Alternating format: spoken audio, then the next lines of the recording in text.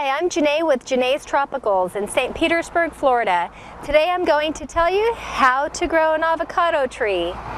You'll just need a few basic materials such as cow manure or a mushroom compost, a Bloom Special 2-10-10 for heavy blooming and fruit set, citrus 4-6-8 fertilizer is formulated for citrus and all tropical fruits including avocados, and neem oil is a 3-in-1 fungicide, miticide, and insecticide for any fungus or insect problems.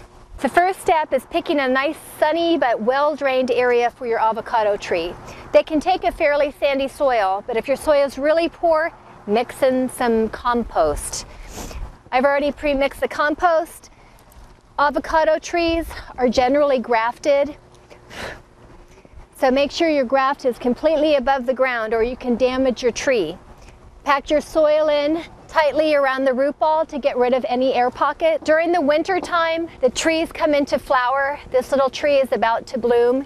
It's a good idea to use a 2-10-10 fertilizer on the tree. This ensures heavy bloom and fruit set. As the season goes on, and your tree continues to grow, you want to switch to 4-6-8 citrus fertilizer, which is also formulated for all tropical fruits, including avocados.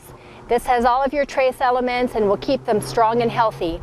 By chance, down the road, if you have an insect problem, such as black fly on the back of the leaves, neem oil is terrific as ongoing care. It takes care of any little insect, including black fly, thrips, mealybugs, and so forth. There you have it. I'm Janae, and have a great day.